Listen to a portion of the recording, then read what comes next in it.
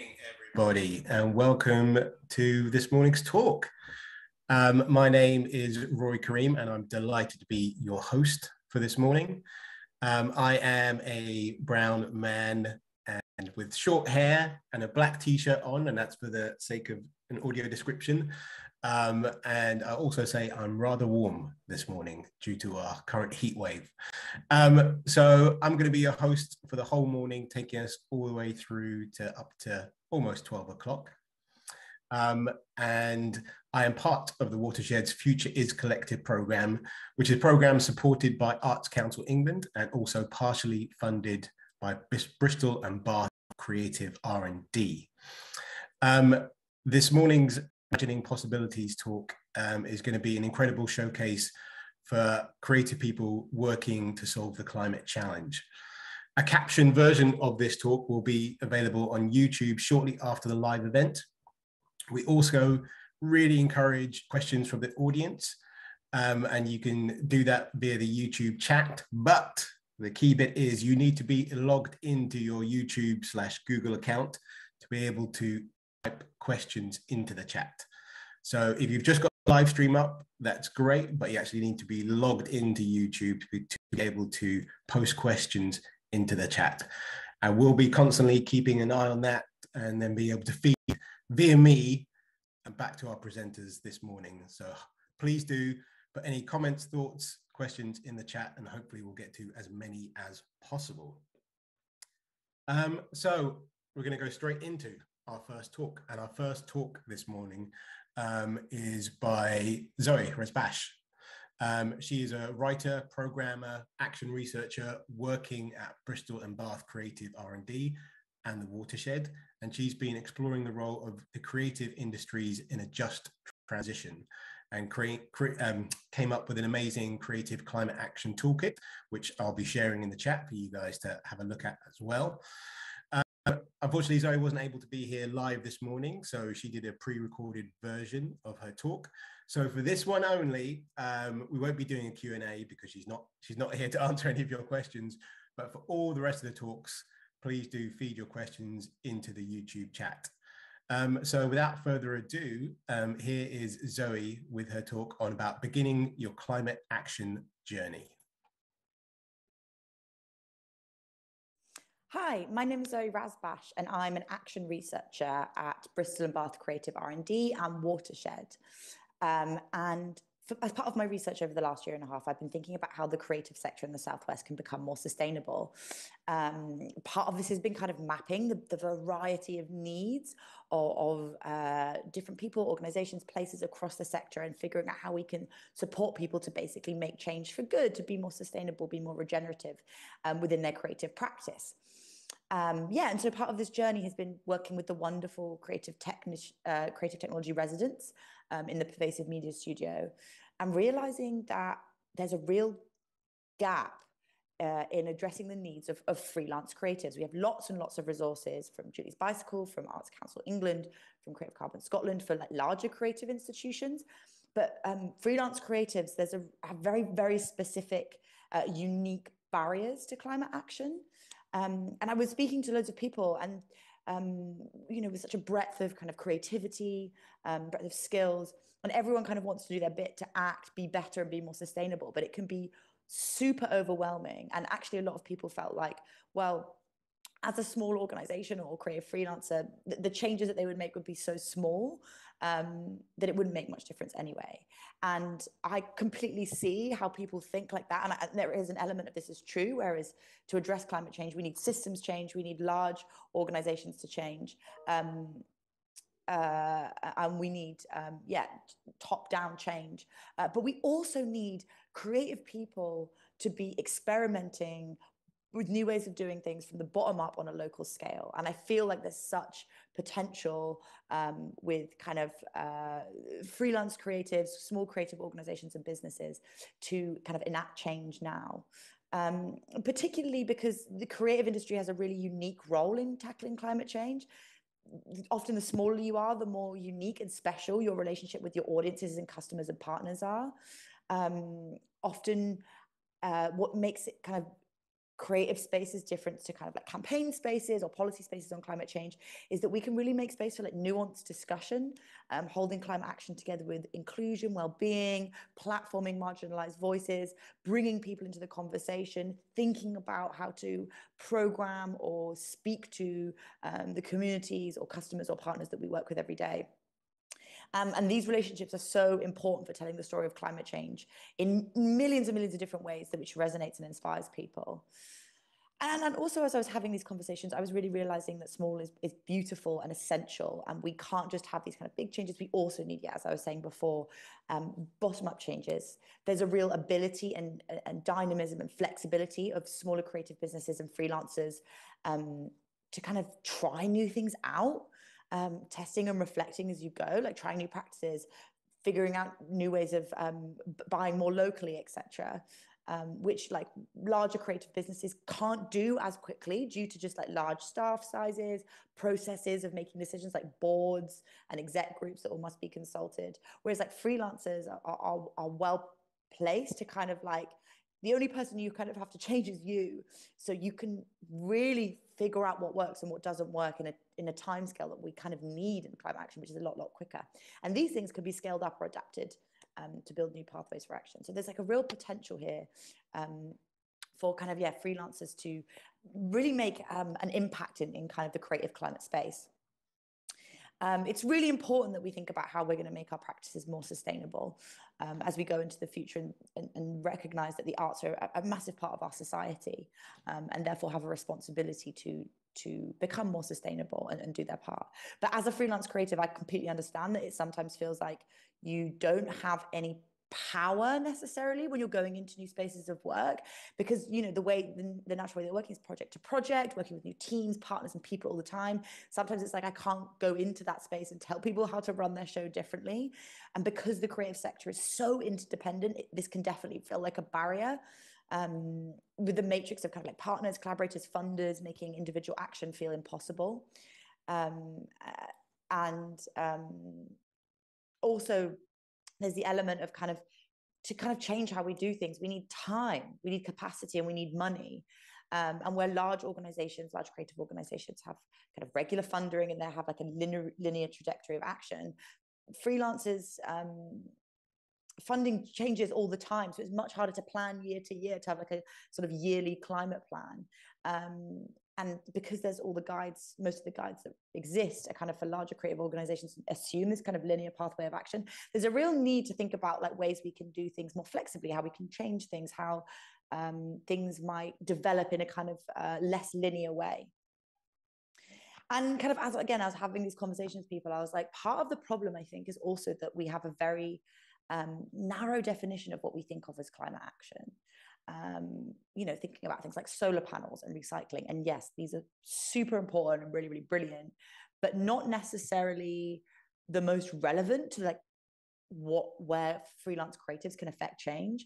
And I think it's sometimes really useful to broaden out how we define climate action by considering where we as individuals, or you guys as freelance creatives, have capacity, resource and power to affect change within your practice and the kind of circles that you work in. Often that's not going to be getting solar panels on a building, because that's just not where your power, capacity and resources lie. But that does not mean that you don't have power, capacity and resource to affect change. So let me just share my screen for a moment and introduce something that I've been calling the creative climate action Venn diagram. So I think it's really useful to like break down and broaden out what we think of as climate action away from just kind of like solar panels and stuff. So what I've got here in this kind of right circle, sorry, don't know my left and right, is tangible reduction. So those things that I was talking about, those activities which tangibly reduce or remove emitting or polluting activities. So we're talking about here like buying less and buying local, reusing materials, plane free touring, changing to renewable energy supplier. All really, really important stuff. But a massive facet of where creatives can affect change is through collective transformation, through storytelling. And so that's this kind of top one up here. So talking about in a highly interdependent sector, working with or influencing collective change with relevant networks, partners, audiences, and customers. And that's kind of what I was talking about earlier, like these relationships we have with the communities and the people that we work with. What stories are we telling? how is that affecting collective change in society? There really is a role that we all must play. So that's talking about everything from, you know, like programming a film festival, or, you know, creating a new film about platforming kind of a news story or a marginalized voice, or a local community, you know, doing the work on climate change. But also down to kind of knowledge sharing, speaking with people. How are you doing things differently? Is there things that I can learn from that? Having conversations as you go into a new workplace or a new project. Like, are you raising kind of sustainability at the beginning of that, to kind of ask, what can we do with the power, capacity, and resources we have at the beginning of this kind of partnership, to make it as sustainable as possible? And like, maybe that will come to nothing, but I think sometimes just having that conversation at the beginning of kind of starting work together can establish a basis of action, and that's super important as well. And the last kind of circle I put here is action enablers. So these are activities which don't have tangible reductions right now, but enable you to make kind of better decisions, try and test more sustainable ways of working, learn and make those emissions reductions in ways that work for you down the line. So these are things that don't like tangibly like have, you know, a positive environmental impact right now, but create the foundation to do those things in the long term. And these are still fundamental parts of building a more sustainable society. So things that are like, could like researching decisions, raising funds if you can to do things differently, going to training, having conversations with people, all of these things which are kind of intangible but support you to develop and understand your practice better and how it can be done more sustainably. And I don't think, because we're so driven by productivity in our society, we kind of think that like, until we get those emissions reductions, it doesn't count as action, we can't tick it off the list. And that's not true. We have to be kinder to ourselves and realize sometimes we'll research about doing something in a different way and it will come to nothing, but that's still really important that we did that and we eliminated that. So it's about thinking about climate action in a much broader sense and being kind to ourselves and realizing that things as small as just Googling stuff and having a conversation with trusted partners about how they're doing things is still really fundamental part of climate action.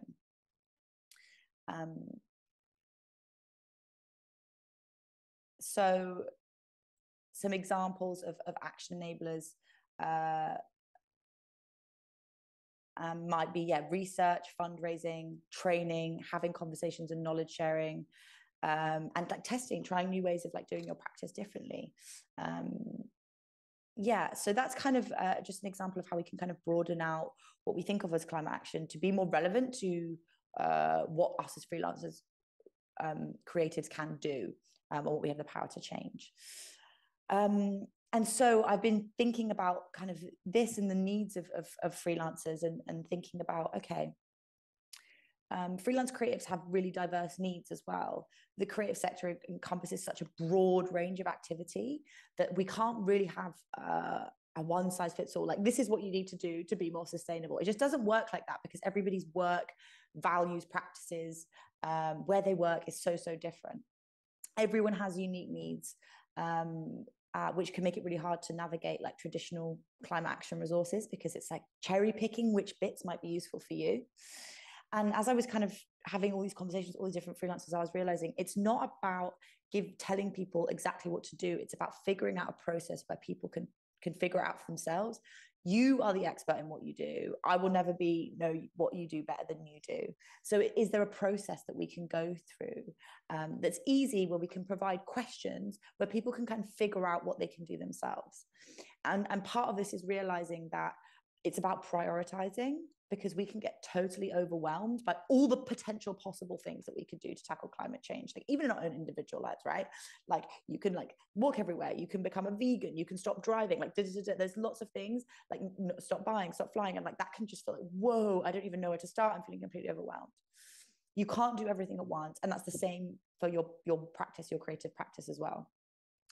And that can lead to kind of burnout, feeling overwhelmed, feeling apathetic. So it's all about mapping potentially what you could do and figuring out what to take forward, because it's always better to do a few things well than get completely overwhelmed and burn out trying to do loads. And this kind of idea of, okay, prioritizing, figuring out what works for you through a process is what led me to create the Climate Action Toolkit. So I'm just going to share that with you now.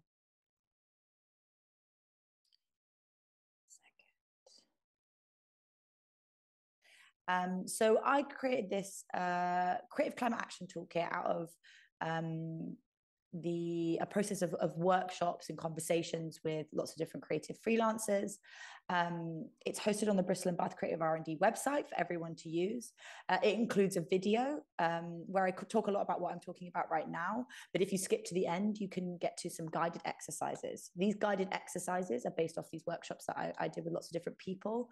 And it helps basically, you kind of map all the different things that you do in your job that potentially have negative environmental impact, and figure out, okay, what do you have the power to change? What would you like to change, but you have some needs that need to be met? And how can you then take that forward and prioritize what actually you have capacity, resource, and power to change now? This includes a worksheet, which I'll just show right now, which kind of goes through the several steps of the exercises. So here you kind of map all the different things that you can protect that are potentially negative environmental impact. Here you start thinking about what are the solutions, what are the blockages, what are the questions, what are the unknowns. You kind of pull that information here and think about how you can kind of categorize this into potentially short, medium, and long-term goals. So what you already are doing, what you can do, have the power to change, what you can do but might need some help, funding, or resources. And lastly, prioritizing. So defining your own timescales of action and taking things forward. That might sound a little bit difficult to do, but I promise the guided exercises take you through in more detail. And if you feel like, I don't know any of that, like I don't know how any of that would apply to me, the last kind of resource as part of this toolkit is a checklist. This checklist is it has sort of 6 action areas: buildings and energy, travel, finance, digital footprint, procurement, materials and waste, and audience, customers, and networks.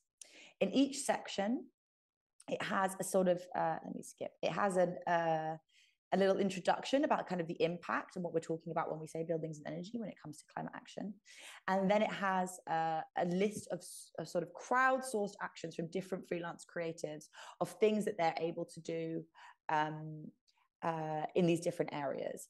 The idea is no one can do all of these things at once, but hopefully if you go through the checklist, you can find things that might apply to you and your practice, that might apply to your needs and what you have the power to change.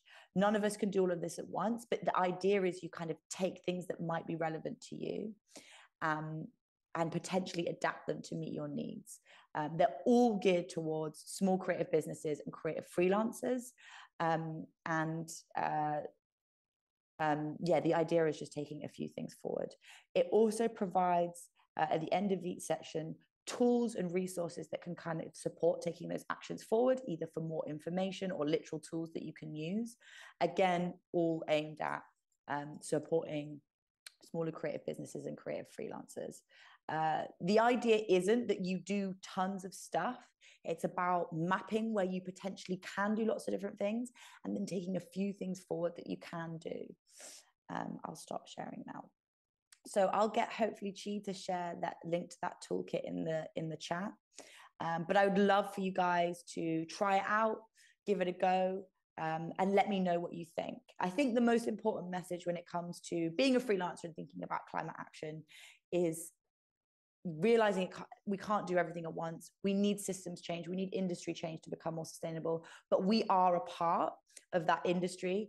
And something as small as having a conversation on a new project or a partner to establish sustainability as a value is a small shift towards pushing our industries to be more sustainable, to be more ethical, to be more conscious. And as you test these actions out in the toolkit, you will have learnings and reflections that will be useful for other people as well. And through trying and testing and learning, this is how we'll be able to build up more actions, more practices to shift larger change overall. I hope this all makes sense and this all helps. I'm sorry I can't be there with you today, but I would love to chat to anyone who has any questions or thoughts or feedback or doubts or concerns. So you can reach me at zoe.r@watershed.co.uk, and I'd be happy to chat anytime. Good luck and enjoy the rest of the event. Thanks so much.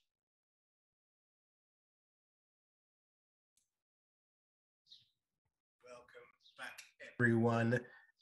Thank you so much to Zoe for that fantastic talk. And just a quick note, we have two amazing BSL interpreters who will be live interpreting all these talks this morning, but we had a little technical difficulty on that first one where they weren't able to hear the audio. So apologies, we didn't have interpretation for that one, but our two amazing interpreters will be here for the rest of the morning. And as I said, that first talk was pre-recorded, so we're not going to do a Q&A because Zoe sadly is not able to be with us this morning. But from now on in is the time that you can be asking questions in the YouTube chat.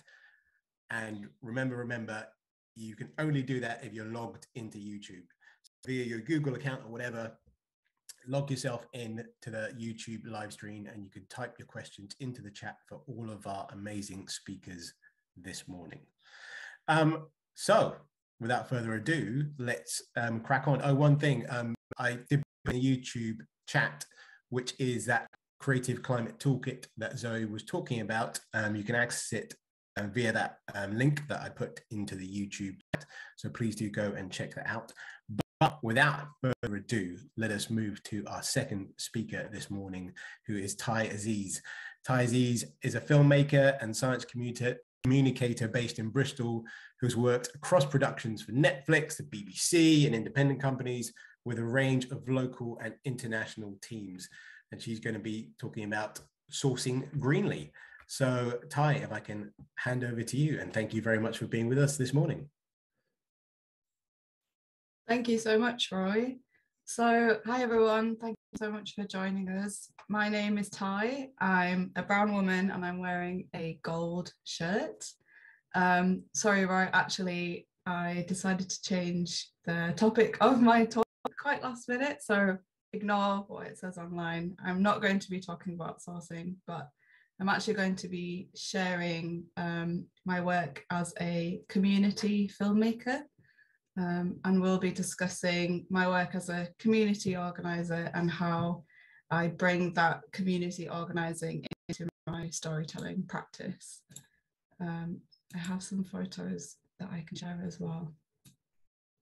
So as a community organizer, a lot of my films have involved bringing these strands together. I love to work closely with communities and people around Bristol and further afield to drive that practice. So some things that I'll be sharing today are kind of learnings from previous films I've worked on. And if this is something that you're interested in, if you're interested in working closely together with communities to kind of drive your storytelling, especially in the light of the climate crisis and producing environmentally diverse content, then I hope that this can be useful and you can take some things away from it. So the reason that I kind of started taking this practice forward was in the climate crisis, stories is one of the most powerful tools we have. Stories help us change the way we view our lives and how we dream about the future, but also lets us dream about who is involved in the future that we create in our imagination. So, you know, these talks are very aptly named Imagining Possibilities for a More Environmentally Just Future for Humans and Wildlife. That includes everyone, no matter where you're from, what kind of background you have. And we've been told a certain story, we've had a certain line of thinking that got us into this current ecological and climate crisis in the first place. And that is a story of infinite material growth on a finite planet. So that's one example of a story that we've been told. And I believe we need a completely different story to get us out of that. To build those stories, we need as many different people with many different cultural and lived experiences, many different backgrounds, all bringing together their shared wisdom and knowledge and culture to tackle this problem together. So I think it's never been more important to make sure everyone can see themselves on screen and that people can tell their own story. And community filmmaking is a really powerful tool because it allows those groups that haven't been given enough of a voice in the film industry, it gives them a way to potentially make their own work, but also to engage with people like filmmakers and kind of shift that power dynamic that's kind of at the heart of the issue, giving them the spotlight to produce films with a social purpose and tell new and important perspectives. So as a filmmaker, that's one of the key issues to remember, is that we have a lot of power to define how the images we create and also the subjects we portray are depicted to the world. And we also need to remember that these images will continue to live on long after the projects are over and even long after ourselves and our subjects are around. So if I kind of share a little bit of Rooted in Bristol, this is a film that I produced as part of Africa Art Film Festival, and the Watershed kindly screened it as part of the festival. We were really keen to tell an untold story of the Black and Afro-Caribbean community in Bristol, who were really instrumental in saving many allotment sites around Bristol from development. And this was a story that had never been told before. And the way that community organising came into this was actually through working closely with that community long before the film idea had ever been dreamt up, and the film kind of evolved organically. And that's one of the really powerful tools about using a community organising approach in filmmaking, is that you build those kind of connections with your contributors first, and the storytelling will organically follow when you have those really authentic relationships. So as I mentioned, in Rooted in Bristol, we wanted to tell this untold story of the role that the Black and Afro-Caribbean diaspora played in saving allotment sites. And as part of community filmmaking, it's not only just the relationships that you build, but again, going back to how you portray your subjects is really important as well. So just to kind of touch on the technical side of things a little bit, we kind of tried to make all of our subjects really feel like they were part of the landscape in the way that we filmed. So we really wanted to show and fight those stereotypes that, you know, Black and Afro-Caribbean people don't spend time outside, they don't take part in nature, and we really wanted to fight those stereotypes. So a lot of the images were, a lot of the way we filmed was kind of beautiful wide landscapes with people featuring as a prominent part of them. And a lot of the way that I shot the film was making sure Black people felt not only part of the landscape, like they were woven into the thread of the land that they were working on, but also to portray them as custodians of the land. So you kind of get this sense that they are really there, they are part of this landscape. And I also wanted to feel, I wanted the viewer to feel like they were kind of part of the soil and close to the soil, which is why we have a lot of these kind of lower angles, really showing the people that we filmed as those caretakers and custodians. So that's a really important project that I feel really proud of. I think it really helped us to kind of spotlight, as I mentioned, new stories from diverse communities and work with organizations and individuals. But as well as spotlighting their story, it also helped us bring different groups of people together to enact change. And that's something that as a filmmaker is a really powerful tool in that kind of community organizing approach. It allows us to amplify and enable different solutions, which can lead to environmentally just solutions for everyone, and kind of bring people together into a conversation that may not be able to meet otherwise. I think it's a very personal decision to create a film and send it out into the world. You know, once that film meets an audience, a film kind of has an entire life out of the hands of the people that made it. So it kind of gives us as filmmakers a very unique sense of responsibility in who you are choosing to portray. It's really important to understand how and why you want to film something or someone, but it's equally important, I think, to ask yourself, why does your subject want to be filmed? How does their motivation change over time? What's the kind of story they want to tell? So it's quite a different perspective and a different way to create films, because the storytelling and the stories come after those relationships are built. But as I mentioned, it helps you to sort of build those stories organically. So with Rooted in Bristol, for example, as we mentioned, we wanted to spotlight the role this community in Bristol played in saving allotment sites. And because we had built those relationships, all these kind of incredible themes emerged very organically. So that meant having lots of conversations about land sovereignty, about food security, about feeling belonging within the UK, and kind of themes of identity, and all these really deep, incredible subjects that emerged organically through conversations and relationships that we built. We met these contributors far before filming commenced, and we put a lot of time to kind of build those deep relationships. It meant going to allotment sites in person just to meet people and kind of tracking people down. A lot of the communities that we filmed didn't have smartphones or email, so a lot of it was done through word of mouth, and, you know, people saying, oh, you need to go and speak to so-and-so because they've done this amazing work for so long. And yeah, and really building those organic relationships.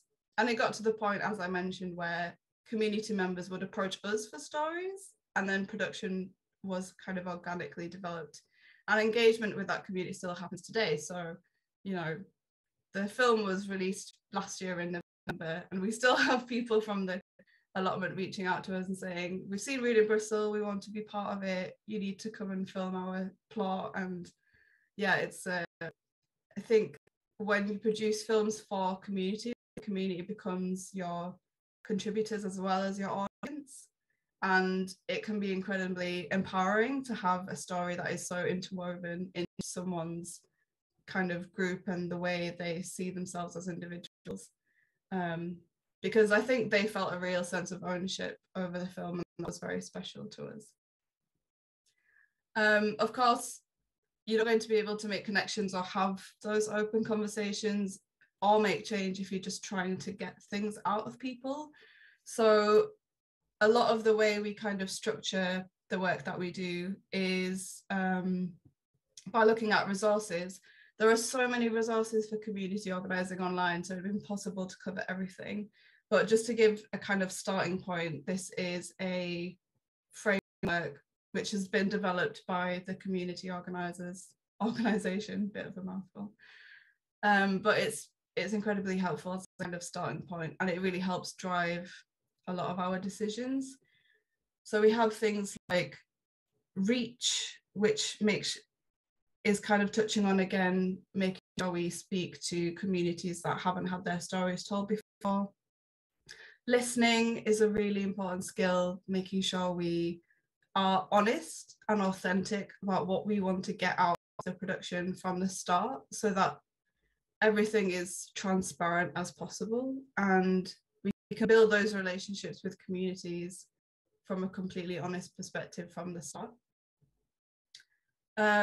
Again, going back to Rooted in Bristol, connecting is a big part of this. So as I mentioned, we built some amazing relationships between the communities that we worked with on the council after the film was produced. So filmmaking really has that power to drive change and drive new relationships through that storytelling to reach different organisations who may be able to help enact change within those communities.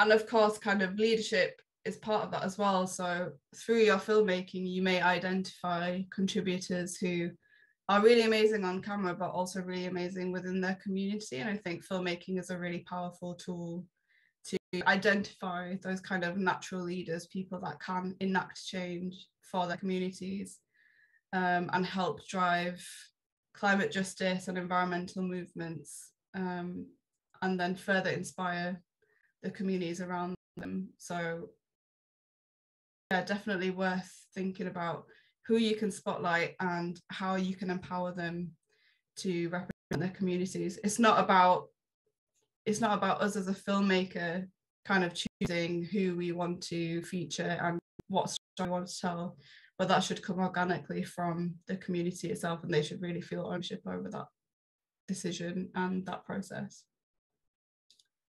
So I think that's roughly everything I have to share today. I hope there's quite a broad overview of the process. It's it can vary so much between productions, but I hope that kind of gives you a flavour of what the power of community storytelling can be and how rewarding it can be to help drive those really new perspectives and stories when you work really closely with communities like this.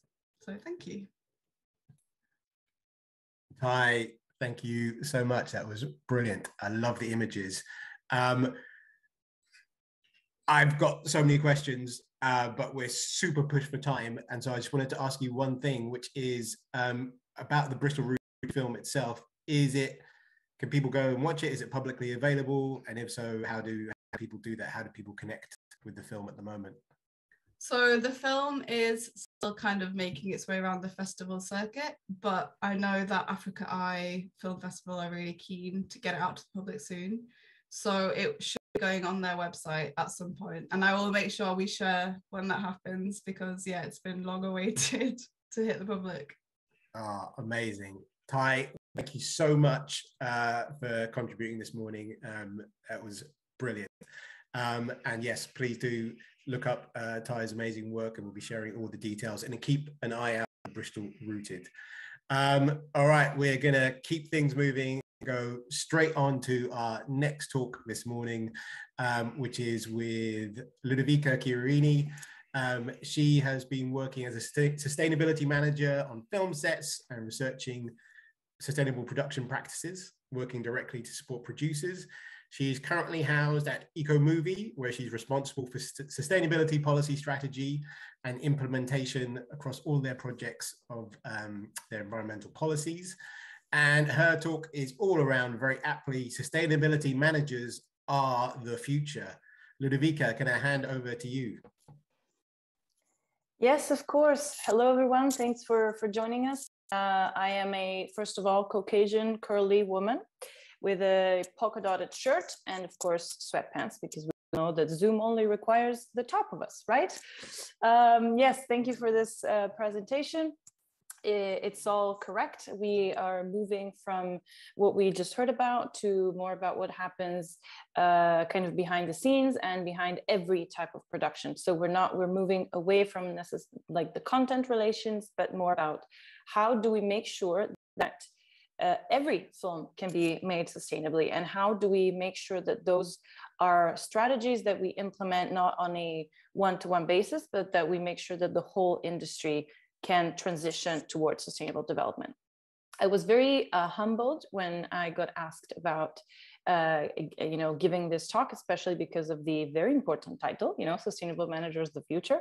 And so I decided to take a few minutes and actually maybe discuss who and what a sustainability manager is, because I think that's still fairly new to most people, and I don't think there's much consensus about this yet. So I decided to go in the very usual, what, who, with, where, with, the W's, right? The common W's. So first of all, what is a sustainability manager? Sustainability manager is a new, for some, again, person that can be integrated within your crew and can be sort of a production person, of course. I think, at least for me, that's really crucial, and that can arrange for an environmental management system that sort of caters to all of the basic needs of every production, but do it in a way that's not going to compromise the economic, social, and environmental benefits. So when we talk about sustainability, remember that we're always talking about the intersection between people, planet, and profit. So we're trying to plan for something that is going to benefit all three dimensions, or at least not sort of deplete any of them. And so what we're looking at is, of course, energy, transport, waste, materials, and all of the sort of the very kind of concrete elements. But then we're also looking at how to share this sort of new working culture within your crew, how to make it also sustainable for them. And so how to integrate the practices, not just within the production department, but in all others, so that the change that we can create is long lasting and can have a domino effect on the professionals that are at play. Who is your sustainability manager? Well, hopefully you have a trusted one. We all know that, of course, sustainability is a complex matter. So it's always going to take a bit of an adjustment to have a new person on set, of course, and also to understand that it's not going to be, a one solution fits all. Not every film set will have the same kind of actions that a sustainability manager is going to suggest. Each film kind of is different, so a big mapping needs to be required. And that's why, in my opinion, when we are asking about who the sustainability manager is, it should be a person that has both, of course, knowledge about sustainable development and environmental management practices, but also be a production person. I think that's crucial because, of course, we have very specific hierarchies and kind of structures and needs and timings. We are a very peculiar industry in the way that we do things, and so I think it's important to match those skills. Now, the next question, of course, is when. So when do I involve a sustainability manager into my work? Well, my suggestion is do it as early as possible, as soon as possible. I often talk about as soon as hopefully location scouting. I think when it comes to the bigger measures of impact in our sector, be it so energy, transport, like those elements really require a bit of planning. But at the same time, and this is, I think it's very important to kind of express, is that it's not going to be an added layer of complexity, right? If your sustainability manager, works alongside you from the early stages, it is actually going to increase the quality of your working time. It's going to help remove some of the burdens. So it's going to both be kind of planning for better environmental performance, but also allow for less sort of stress, less kind of touch and go solutions. It's all going to run a bit smoother. And with that, of course, is going to come happier working days and overall a better time. Where does your sustainability manager fit within the life cycle of your film? I think, again, this is a bit of a cheating, because when and where here are very similar, but there's a small difference. Aside from working with your production, so from as early as possible and then up to shooting and then later on for all of the reporting, I think it's important to mention that sustainability managers should also help you in reaching parts of the life cycle that you might not have had a direct connection with before. So we're talking not only about us internally, but about our suppliers, and how do we make sure that we bring them along for the change and the transformation. It's about also sometimes bridging the gaps between different productions, right? We often work in silos, so every production has its own little ecosystem. But what if your sustainability manager can maybe create a solution that works for you and for their next project, and can bring it to them and kind of lower the cost and the kind of the complexities of logistics. So oftentimes I talk also with the suppliers that give us our paint, that give us our wood, that give us all sorts of material needs, and we try to bring them with us. And so the life cycle kind of expands and makes it easier for each individual production to have what they need and have it in a way that's cost effective and time effective, because ultimately the individual pushes of each production are not going to cut it unless we kind of combine the demand so that we can get, you know, enough in return. The other big thing is then how do we work? How do I work, for example? I work with, of course, at first with the production department, but then I learn and kind of, it's an exchange, a knowledge exchange between me and then all of the other departments. So we go into the needs of the costume department, into what they will need to produce, into the set designers. We are also doing a lot about the biodiversity of your locations, about animal welfare. Remember, this is not just, again, about the physical assets that you produce, but it's about kind of the effect that you have also on where you go and shoot, on the communities that you go and shoot. So usually I try and pull all of these elements together. And the cool thing about your sustainability manager is that probably they will have a very holistic view of what's going on, because maybe the departments talk to each other, but not too much, you know, they're all doing their different work, but us being in contact with each person, you know, we will have a bit of a bird's view on the big puzzle that is your production. So I always tell producers, you know, try and capitalize on that, try and use that as best as you can, because we might be able to bridge some of the gaps. And so hopefully, finally, if I've made my talk compelling enough, we will already know about the last answer about the why. Why would you have a sustainability manager? Again, hopefully you might know right now, but the point is to, of course, try and manage your money, your assets, your people, everything in a way that is going to, first of all, not cause harm to the environment. We all know that we are like a big circus on wheels. And so we're washing and cleaning and producing. We're like really going places and then often, unfortunately, kind of trashing them in our way to narrate the stories that we choose to tell. And so it's about kind of rearranging that and bringing a new culture. So again, that's the long-lasting effect. Even if we close a film set, you know, tomorrow, hopefully the skills of the individual professionals will be brought along. And it's about making, you know, a kind of a better experience for everyone. And also, of course, matching the behind the camera with the front of the camera. So especially if you have content that's already sensitive and kind of enough to take this into consideration, it's only fair that we kind of put our money where our mouths are and our cameras are in this case, and kind of match the two things.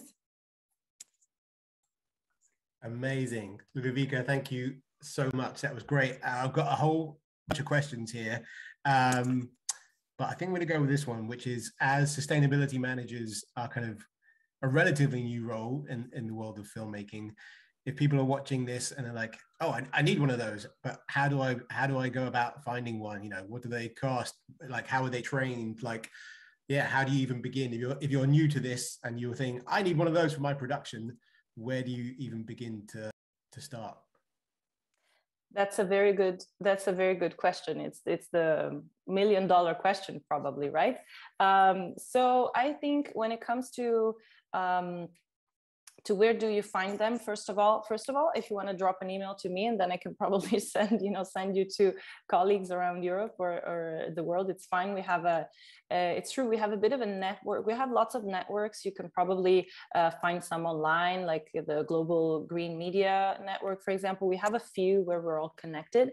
And there's also lots of talks that are starting to be held at all the different industry events, you know, like Locarno, Venice, Berlin, Cannes. We're kind of starting to move there. So that's one way to look at them. The other way is, of course, to look at training, and training is really crucial and important. It's something that we're also developing at Ecomovie. You know, we work mainly in Italy and the south of Europe, but we're trying to also construct them with fellow colleagues around Europe, because it is really crucial that we have common understanding. So I think go to your institutions also, go to your Europe, creative media desk, or to your national or local film commission, and they should be able to kind of push you in the right direction. Or again, try and come through one of us, and we are a very tightly knit group, and we can probably send you to the person that's closer to you. I know it's not the most efficient of ways, but we'll have to structure ourselves better. Actually, if anyone in the comments has ideas or the willpower to help us create this better network so that our clients can find us, then send us an email. Amazing. We'll be sure to share any contact details. But Ludovica from Eco Movie, thank you so much for being with us this morning. And right now, audience, we are going to take a break. It's just gone 10:50, and we'd like to begin again at 11 o'clock sharp. So get yourself a cup of tea, go to the loo, and we'll be kicking off at 11 again, and we'll be going straight into climate storytelling. So please do come back 11 o'clock. You've got 8 minutes, and we'll see you then. Thanks all.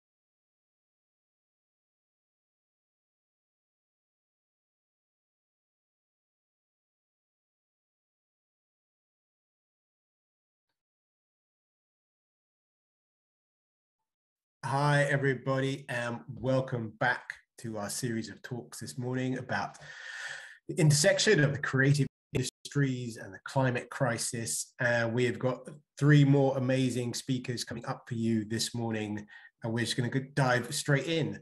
We're going to begin with storytelling for climate justice with Mimi Thebo. Mimi is Associate Professor of Creative Writing at the University of Bristol and co-founder of the Storytelling for Climate Justice Research Group.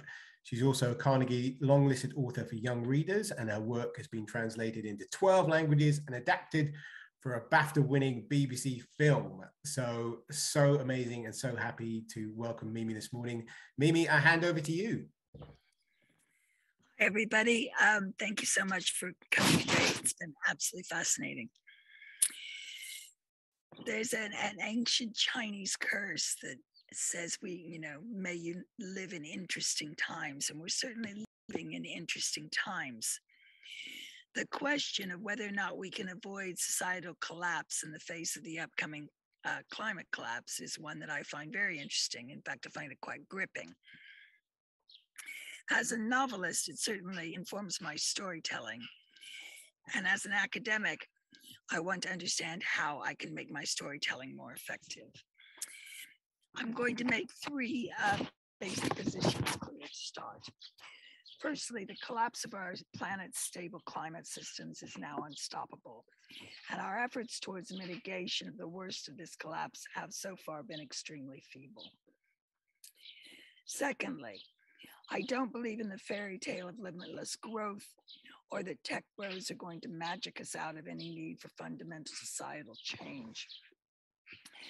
As Gaia Harrington's 2021 update to the 1972 MIT Group of Rome's Limit to Growth paper clearly shows, in a peer-reviewed article that has been posted as a resource on the KPMG website, BAU, usual, is going to lead us to utter disaster. Thirdly, I believe that sentience helps drive and accelerate evolution, and that humans in particular have the ability to rapidly and effectively adapt and thrive in challenging circumstances. And that story is a vital tool in this process of evolution. I'm just going to very basically describe how fiction works in the brain. And I'm talking about reading literary fiction in particular. Although we can extrapolate a great deal of this to other forms of storytelling, including film, gaming, and other ways of accessing story. If you're sitting in a chair watching a film about somebody running, your brain thinks you're sitting in a chair watching a film. If you're sitting in a chair reading a book about somebody running, your brain thinks you're running. Now, this is really important in a number of ways, but the most vital way, this study, I feel really bad saying this in front of filmmakers and games designers. This study was done a few years ago, and I don't think it really takes into account some of the different ways our brains engage with other kinds of storytelling. That said, the way this works in terms of changing how we react to stimuli lies in the way the brain actually chooses an action in response to stimuli. And we used to think that we would have a situation come at us and we would use our neocortex and very carefully analyze what we would do in reaction to the stimuli. Now, if you've ever gone wrong on your diet, or if you've ever said something in an argument that you really didn't want to say, you'll know that this doesn't actually happen in this way.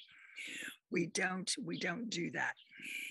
Instead, what we have we have kind of like action files, and they're quite deep in the brain. close to the reptilian cortex that we share with lots of life forms.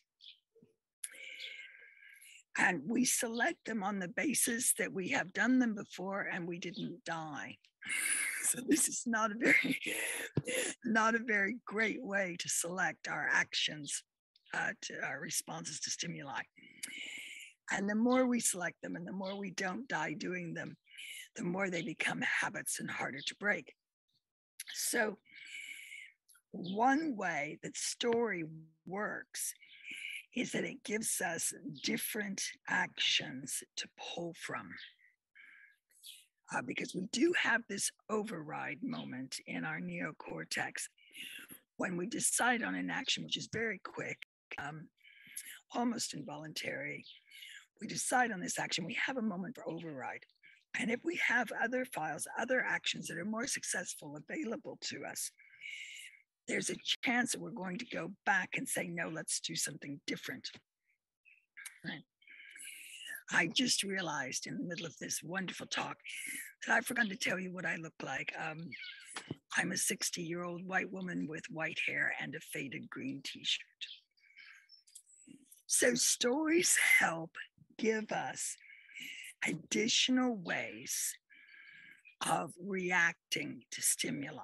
And this creates change, both for the person who had consumed the story and internalized the story because it felt important to them. They liked it, they engaged with it on some really deep level. But also provides a transformative effect to society as the individuals work together in these new ways.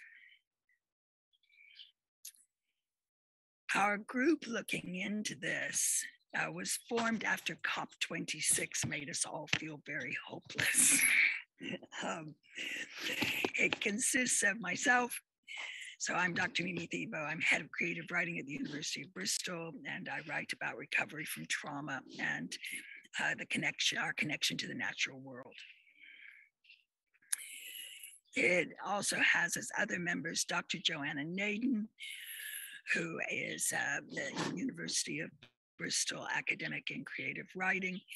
Her latest novel, The Double Life of Daisy Hemings, was just published by Bloomsbury this week. She's a former labor speechwriter, and she often writes about social justice. At the University of Tasmania is Dr. Lucy Christopher, who is currently advertising a paid PhD for a writer for young people who wants to write about the climate crisis. Lucy often writes about gender roles and social justice. Dr. Ellen Caldecott at the University of Lancaster writes about individuals dealing with societal collapse in historical fiction. Professor Richard Pancost is the head of Earth Sciences at the University of Bristol, and Professor Richard Pettigrew from philosophy at the University of Bristol, who's interested in how we change our minds. Richard Pancost sums up the work of the group brilliantly. He wrote and said, "I have been increasingly frustrated by the prevailing stories about how we address climate challenges. Too often we invoke heroic or savior narratives rather than stories of collective and community action," noting that his is primarily a critique of Western narratives. He's interested in how stories create agency, but also how they create the most effective and appropriate agency. There is no doubt as we approach these challenges in the interesting times we live in, that creating effective and appropriate agency, working with communities, working towards concepts of justice are going to be essential if we're going to avoid societal collapse, if we're going to avoid the kind of actions that we've seen in crises like Katrina, Grenfell, Lesbos, and Uvalde. So far, the way we've reacted to crisis of this kind that's informed by climate change, that's informed by resources for communities, has not been brilliant. So we need news stories. We need news stories that are not about a hero or a savior, but are about groups of people working together, overcoming their differences to achieve what SW, which in the Limits to Change literature is a stable world. Together, we're exploring these topics in our own processes and we're discussing them. You can join us if you like. Do just drop me an email and we'll put you on the mailing list. And we're also releasing a survey soon to do with perceived or actual silencing, censoring, self-censoring in writing about climate change for activists, business people, writers, artists, politicians, teachers, and scientists.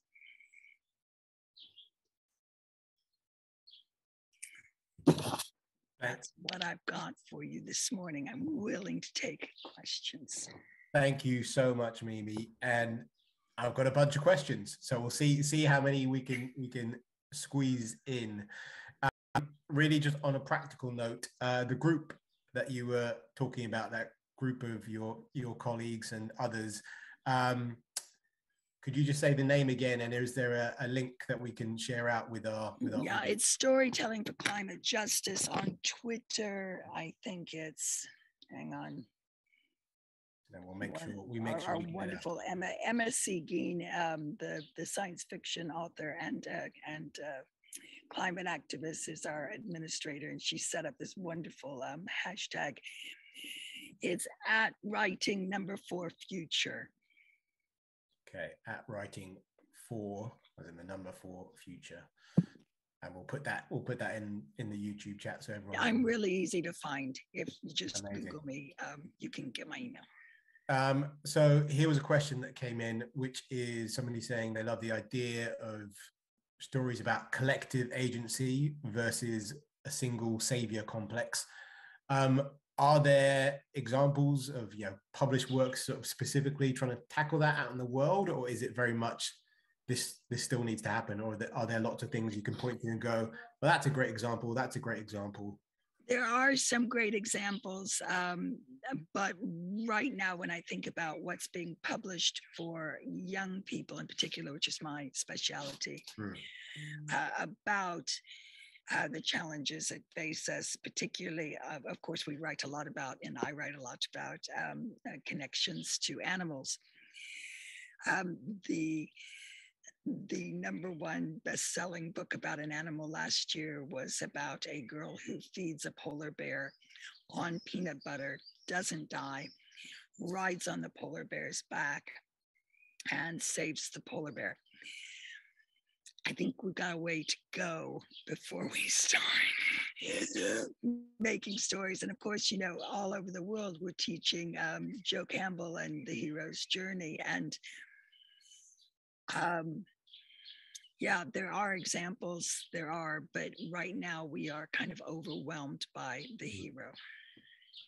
And then a very big question for a very small amount of time in the minute we've got left, which is, there seems to be a sort of a constant back and forth about how you tell these stories of, and you were talking about climate collapse, and collapse is obviously very and the idea of hope versus fear and what people engage with and what turns people off. Is it just a constant dance between those things, or is there? I think I spent a good portion of my life riding my bike and eating my own yogurt and thinking that I could individualize my way out of the climate crisis, which was my generation's way of being incredibly stupid about these issues.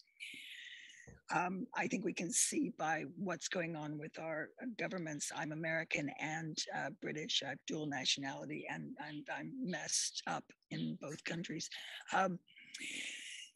So I think we can see that our governments have very little power against the economic interests that are pushing us towards climate collapse. So although there are, individual things that we can do in terms of, rebelling and making small changes and trying to do our best, it's kind of a rehearsal for what we'll need to do when we have more individual power. I think that what we need to do is make systems that give us hope. We have to construct our hope. Nobody's going to do it for us. And so every time you mend something and you don't buy it and you don't give people money, that's a rebellion, and it's a start for the kinds of skills that we need. Every time you overlook something that somebody's done or said that's irritated you and find a way to work with other people, that's a rebellion, and those are the skills we need. So yes, I think there's a lot of hope, but it won't be given to us. We're going to have to manufacture it ourselves. Amazing. Mimi, thank you so much for joining us this morning. We'll put all the links to your work into the chat so everyone can access that. Please join us. We'd love to have you. Thank you so much. Thank you again. And without further ado,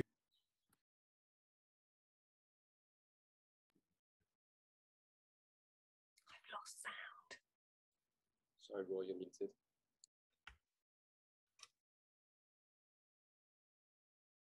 I'm on standby.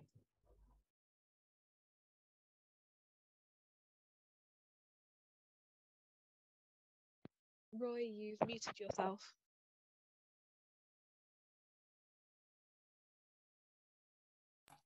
oh, sorry, I just realized I was completely muted. Sorry, I'll do that again. So next up, Jessica Edwards, talking about transformative storytelling. She is Director of Impact and Partnerships for Doc Society and has a long and rich background in documentary and factual television, producing strategic communications. Also has been an impact strategist on award-winning films, including Unrest, He Named Me Malala, and Ida's Diary. So without further ado, Jessica, can I hand over to you? Thanks, Roy. Hi, everyone. It's really great to be here this morning. I just want to acknowledge and thank all the other speakers this morning for the brilliant work that they're doing. And I hope that this short little kind of presentation will build on that, and I hope it will inspire you. So my name is Jessica Edwards. I'm a white woman with tied back dark hair. I've got hoop earrings and I'm wearing a grey top. So I'm here really briefly to talk about climate storytelling, because in my role at Doc Society, which is an international non-profit which uplifts great documentary films and connects them to audiences globally, I work on the Climate Story Fund, which supports compelling storytelling and impact campaigns from around the world that move us closer to a climate just and biodiverse future. So my plan is to inspire you with some transformative climate storytelling projects, and then to whiz through some pointers of where to go to ensure your stories are going to make a difference. And if there's time, I'll try and answer some questions that Roy will help filter at the end of this. So let's try that. So why climate storytelling? So really, we at Doc Society have committed to uplifting climate storytelling because 6 out of 10 people from countries and territories around the world surveyed by the Yale Programme on Climate Change Communication found that they wanted more information about climate change, but with more than 1 billion adults knowing very little about the biggest existential crisis facing humanity, raising awareness amongst the public about climate change is critical, and we need all sorts of tools and resources to do that. So, climate reports have been published with some really devastating information, but as the outcomes of the recent COP26 have demonstrated, there's still a lack of global political will for bold action at the pace and scale that's needed to address the climate crisis. And impactful climate communication of all sorts is more critical than ever. And as cultural creators, we can take action in our own ways, as Tay was talking about earlier, by unleashing brilliant creative storytelling to meaningfully connect with more communities, and to create stories that challenge and inspire audiences to hold leaders to account. So I'm just going to do a quick screen share and share some slides. Okay, here we go. Right, okay. So as writer Amitav Ghosh says, when future generations look back, they will certainly blame the leaders and politicians of this time for their failure to address the climate crisis. But they may well hold artists and writers to be equally culpable, for the imagining of possibilities is not, after all, the job of politicians and bureaucrats. And he wrote this in his book, The Great Derangement, which is absolutely brilliant. And this is the reason why Doc Society is supporting a range of climate stories from around the world, challenging ourselves to move past a monoculture of past climate narratives and to identify and amplify a biodiversity of stories as diverse as the ecosystems we seek to save. And we want to inspire and encourage other storytellers from around the world and different places to also kind of embrace the opportunities and the creative possibilities with climate storytelling too. So these transformative stories that we're supporting include Chi Tai's beautiful animation of Nicola Davies' children's book, The Promise, Andrea Arnold's film Cow, about the life of Luna, a female dairy cow, which is available on Mubi, or The People versus Climate Change, which is about the UK's Citizens' Assembly on Climate, which you can watch on BBC iPlayer, or Rebellion, about the inner workings of Extinction Rebellion, which has recently been released on Netflix. Or even the forthcoming film, The Territory, which is about the tireless fight of the Awauau tribe in the Brazilian Amazon against encroaching deforestation, which is going to be shown in cinemas from September and will be launched on Nat Geo and Disney Plus later in the year. And last but not least, Weira, a wild and amazing and innovative film that's just had its world premiere at the Frameline Festival in San Francisco and has an extraordinary journey ahead of it. So I'm going to just share a brief show reel to kind of give you a sense and a feel of some of the projects from a visual and kind of audio-visual sense. So Danny, would you mind playing the reel?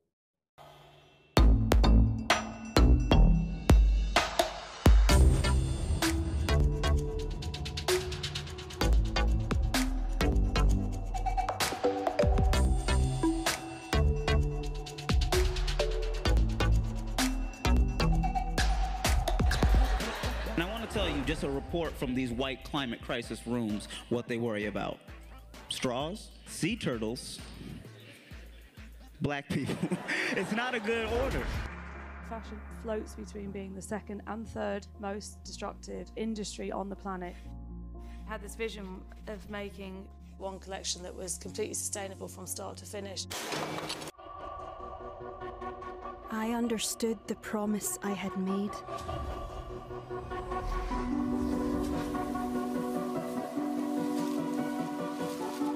I held a forest in my arms. No país hoje existem alguns movimentos pioneiros que vivem outras performatividades de drag, outros jeitos de ser drag, que não são os jeitos tradicionais. Um grupo que decide questionar não apenas gênero, sabe, mas também questões sociais e ambientais. Somos atravessadas por sermos indígenas, LGBTs. ¿Cómo lo defendemos? Con organización, con lucha, con reflexiones, con pensarnos una transformación y sobre todo con todas las acciones que tienen que ver pero en colectivo. I have friends who died doing this. There is a spirit that tells me we have to do it because nobody else will.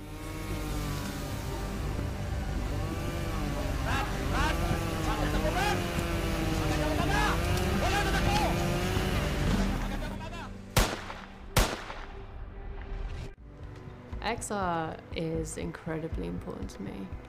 It pushed people, and those people who were pushed towards showing up had such a effect on this country. Nothing like that has happened in years. Climate change is a long-term issue. We've got to conduct ourselves in a way which is sustainable instead of this Catherine wheel of emotions.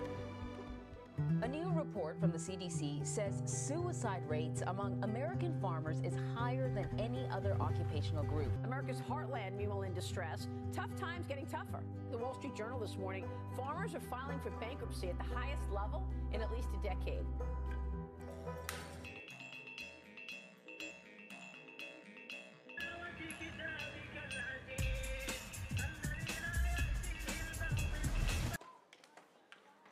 Katatapos ko lang magpa-register.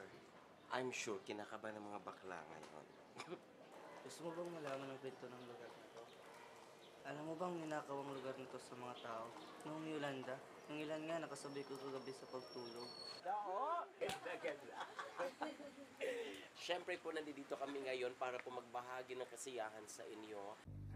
La crisis climática que estamos viviendo es un tema de interdependencia completamente que va más allá de cómo se organiza un gobierno, ¿no? Es más grande. Lo que está pasando con el agua, con el aire y con este virus es que te dice, por si no te acordabas, tú también eres ecosistema y estás correlacionado. Parece como algo obvio y básico, pero organizarse es juntarse de nuevo y ver qué vamos a hacer.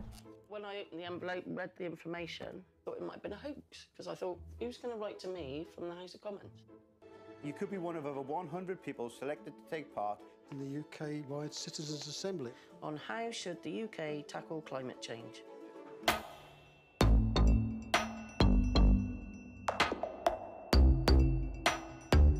See you later. Bye. 7. What do I know about climate change? Not a lot.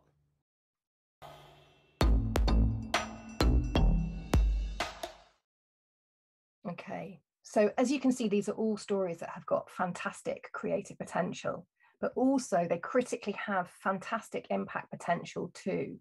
And what I mean by that is that the creative teams behind these projects are not only working on creating these stories, but they're also working out plans for how to get them out into the world and thinking really carefully about who the audience is that these projects are most going to resonate with, both the communities that are centered in the stories and how to connect the stories to those communities, but also the strategic audiences who most need to hear these stories the most, and how, importantly, these projects might help inspire some kind of change. So I'm just going to go back to my slides. And when I say that, what I mean is, you know, maybe the audience for some of these projects could be political leaders at the UN General Assembly, or they could be students watching online in their bedrooms at home, or it could be refugees in Kakuma or Zatari in Jordan in refugee camps at the front line of the climate crisis. Because whilst having a brilliant and beautiful story is a powerful thing, ensuring that it's being seen by the audience it's really going to resonate with is the key to transformative climate storytelling. And that is where the real change can take place. So all the brilliant stories I just mentioned have been working really hard on their engagement plans.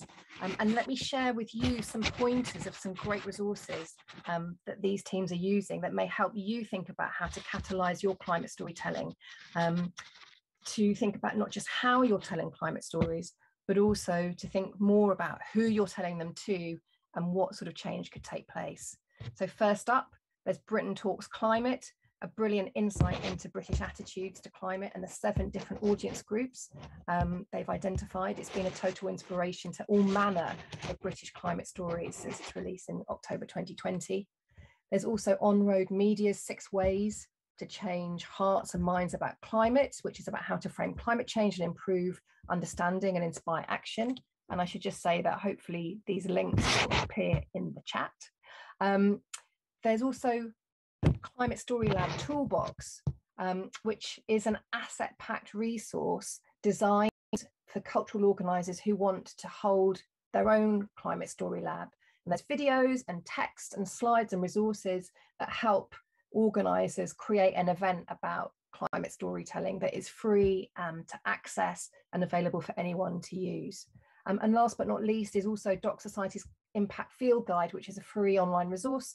It's now available in 7 different languages, and it's all about how to make impact with film and storytelling. And as you can see, it's got case studies, it's got tools, it's got frameworks, all sorts of really juicy information and assets that can help your films have more impact and be ultimately more transformative.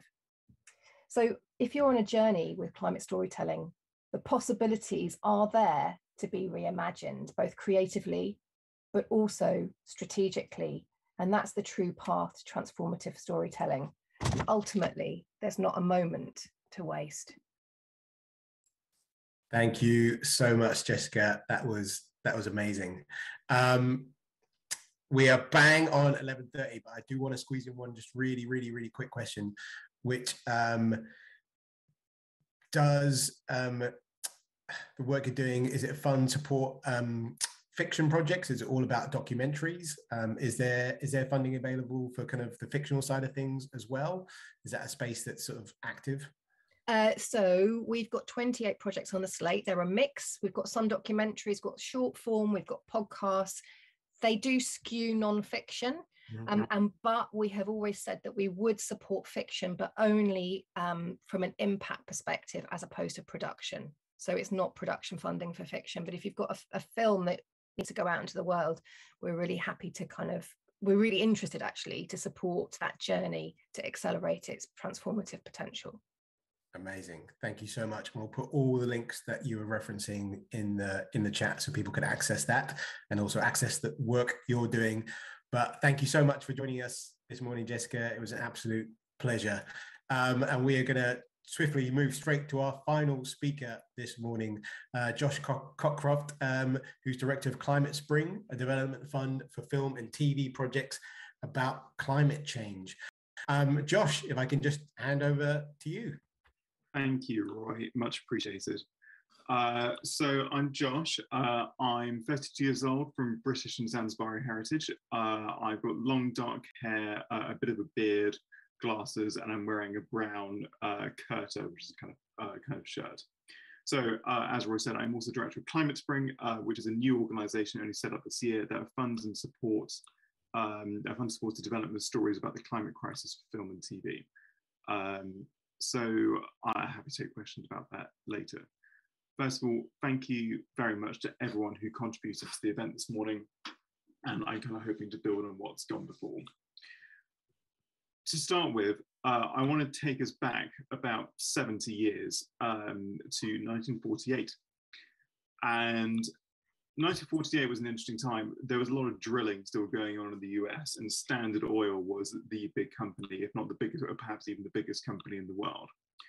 And they were about to try and start drilling in Louisiana, in Bayou country. But they were starting to get some early pushback. There was a concern increasingly at this stage that drilling, oil rigs, might possibly harm the kind of beautiful natural aspect of the environment. And the Bayou County in Louisiana, where a lot of the oil was particularly beautiful. So they decided, well, okay, what can we do here? And so they commissioned a film.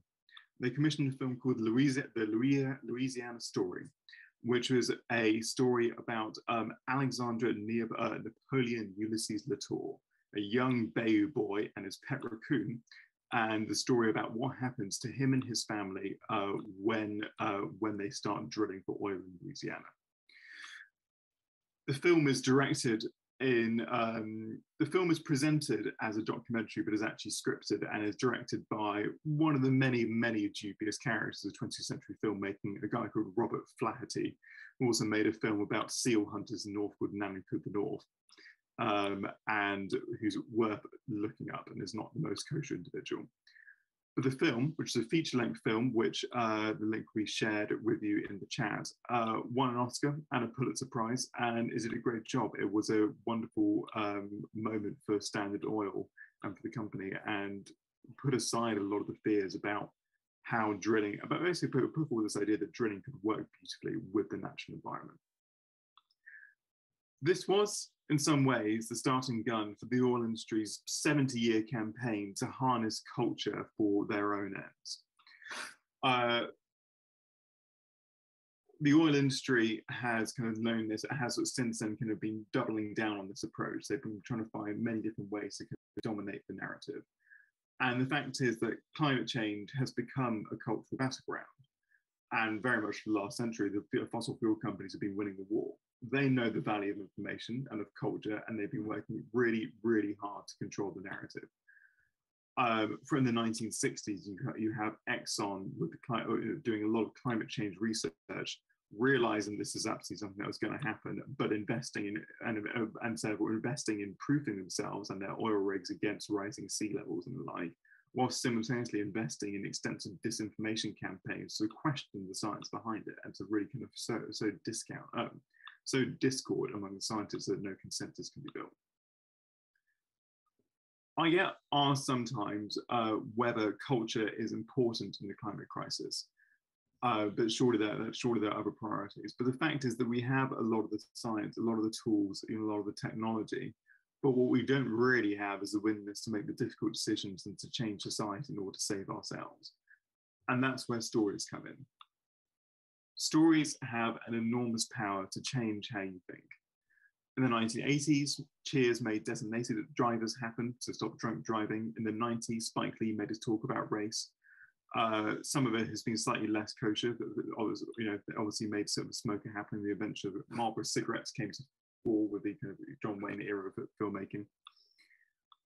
And creators often tell ourselves that we have the power to change people's minds, and a lot of the time, this is kind of often just a bit of a hopeful statement, possibly to win a grant. But there is actual, very genuine peer-reviewed science, neuroscience no less, on just how this works. When you read or listen or watch characters that you connect with, going about their day, overcoming challenges, saving the world in some shape or form, you undergo a process called narrative transportation. And in the same way, you're more likely to believe someone that you love when they tell you that, honest to God, they're not running a Ponzi scheme.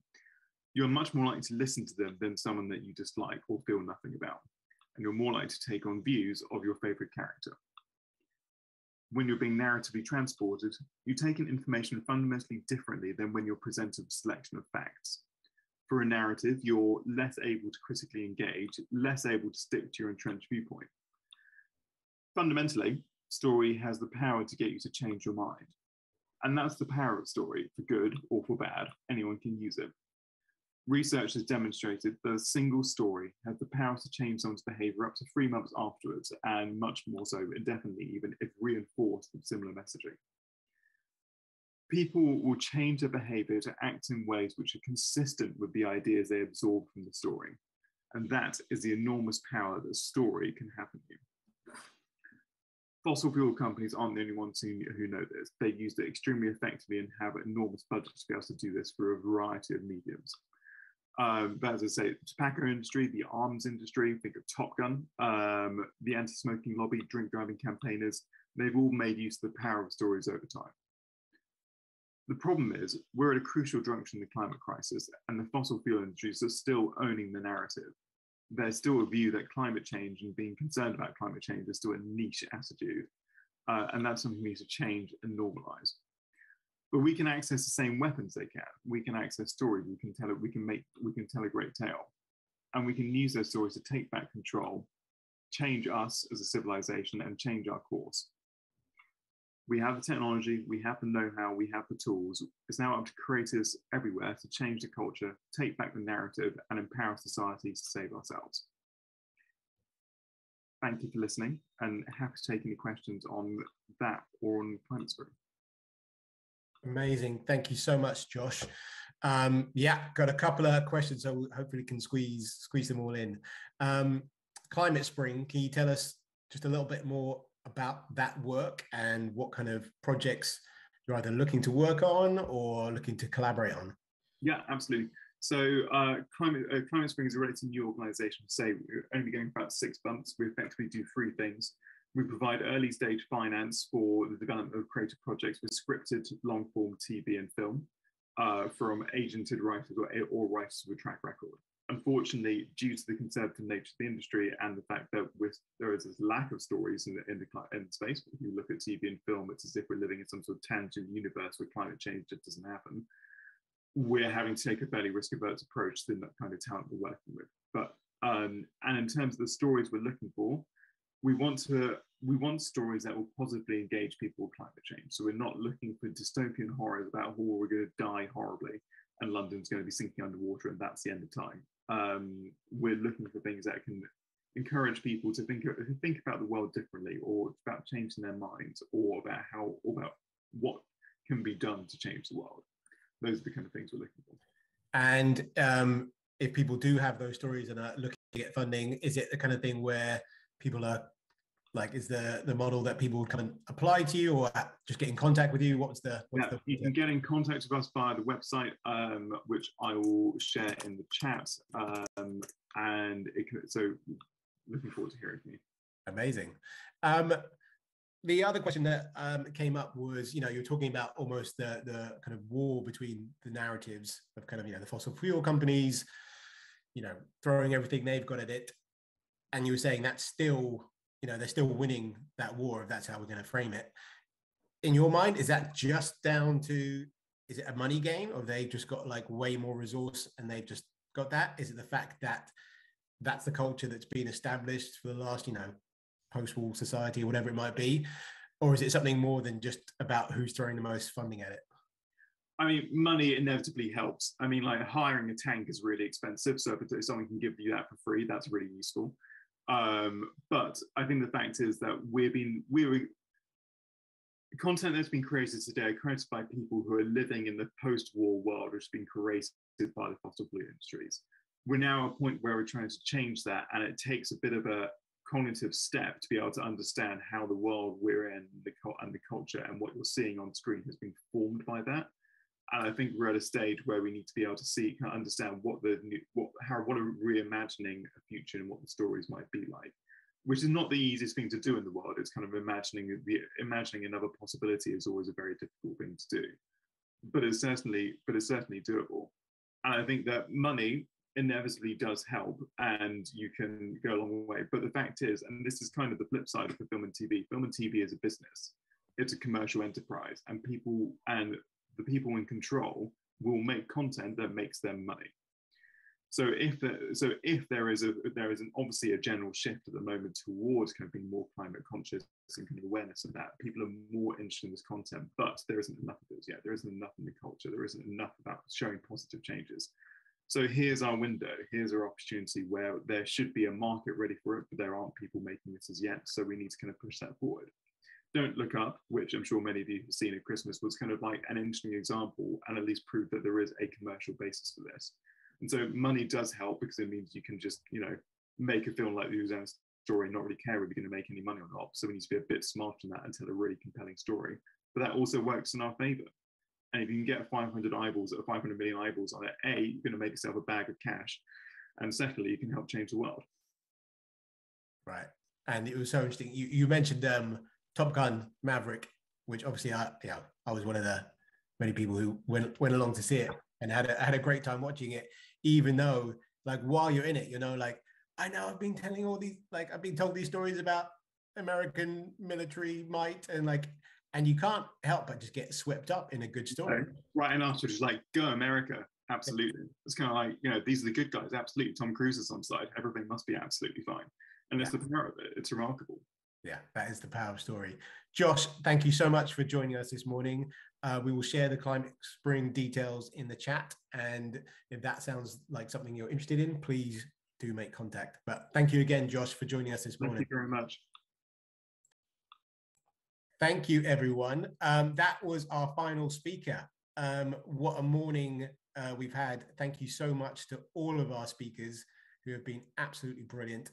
I think it's given us just a huge perspective on the range of different ways of engaging with narrative, down to the practical steps you can take when you're trying to produce a piece of a creative piece, whether that's having a sustainability manager or thinking about it in terms of a climate action toolkit. All those different stages reflect the complexity of what we're trying to deal with.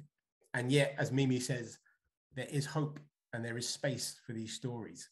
So I hope those tuning in have taken something positive, hopeful away from everything that's been talked about this morning.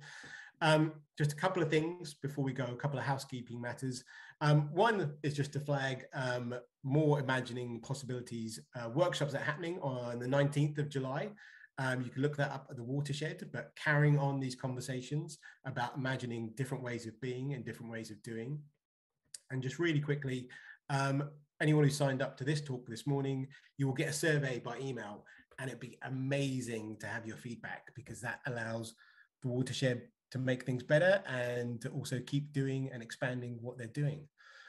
But that is everything this morning. Thank you so much for joining us. Hope it's been useful. Hope it's been inspiring.